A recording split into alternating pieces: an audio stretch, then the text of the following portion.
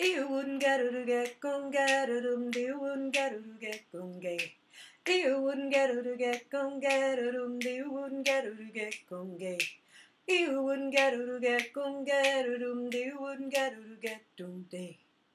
Hey, thanks for the opportunity to talk about circle singing and vocal improvisation. My connection to circle singing began when I was a student at Mills College in Oakland, California. I was getting a degree in music with a specialization in vocal performance. And one of my wonderful teachers there was Molly Holm, and she was one of the original members of Bobby McFerrin's Voiceestra. Now, we're super blessed here in the Bay Area because we have access to about 80% of Bobby McFerrin's original Voiceestra, either to study with, watch them perform, watch them facilitate in different environments. So I allowed myself to get infused for years and years. In 2011, I took a little bit of a leap and decided to go ahead and start facilitating. And I started a class in Marin, and I was there for about a year, then moved over to Berkeley, and I founded Bay Area Vocal Improvisation and Community Music. My class is a little bit more of a exploration and allowing folks to find their own voice and making up music together. However, circle singing is part of that as well. If you'd like some more information, my website is www.bayareavocalimprov.com.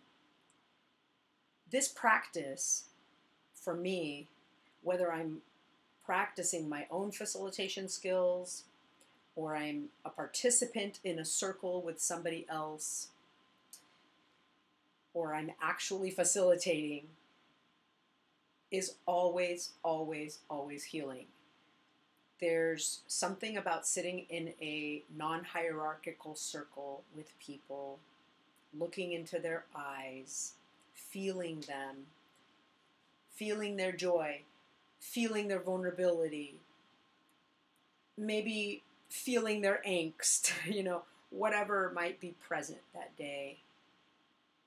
That is such a healing modality for us today because we spend so much time with technology out of necessity. That's where everything is now. If we work and if we want to communicate with others, it's an expectation.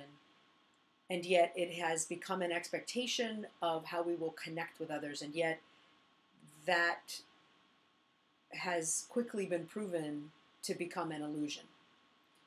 Because real connection happens when I'm looking at you in your eyes and sharing my feelings of appreciation, my feelings of support, of lifting you up, and of you sharing yours with me.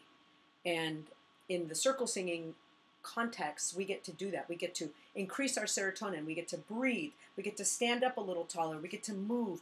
There is no activity that lights up more parts of the brain than making music.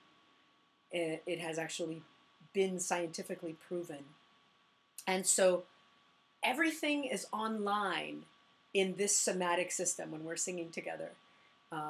So I encourage you, wherever you are, to look up circle singing in your community and make a connection. Your heart and your spirit and your body will thank you.